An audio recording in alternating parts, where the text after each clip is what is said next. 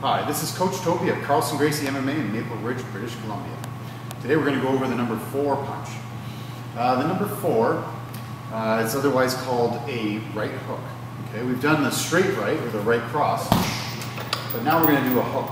So we're going to use that hook shape that we used on the 3, same kind of shape. We're going to use for the 4. So when I do my 4 punch, it's exactly the same turn of the body, turn of the foot, push off, all that sort of thing that we did with the 2 punch. Only this one, we're instead of extending that arm, we're going to keep it in that hook position. You can see how much of a shorter punch that is. Okay, if you look at a jab and a 2, 1 and a 2 are very outside punches. A 3 is kind of halfway between outside and inside.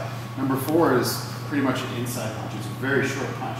Okay, so in order to do that, I'm going to have to set that up, and there's a few different ways of setting that up. Right, we're not going to go through all that right now. I just want to show you the basics of the 4 punch.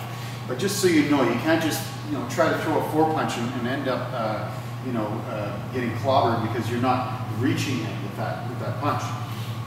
So in order to throw the punch, again, I push, I turn, and straighten that back leg. So I get that good torque going through. I let that torque go through the entire body. Okay, the punch is going to come from the face.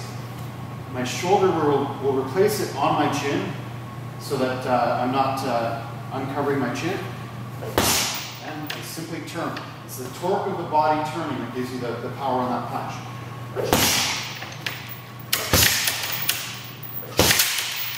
Okay, that's it for today. Thanks.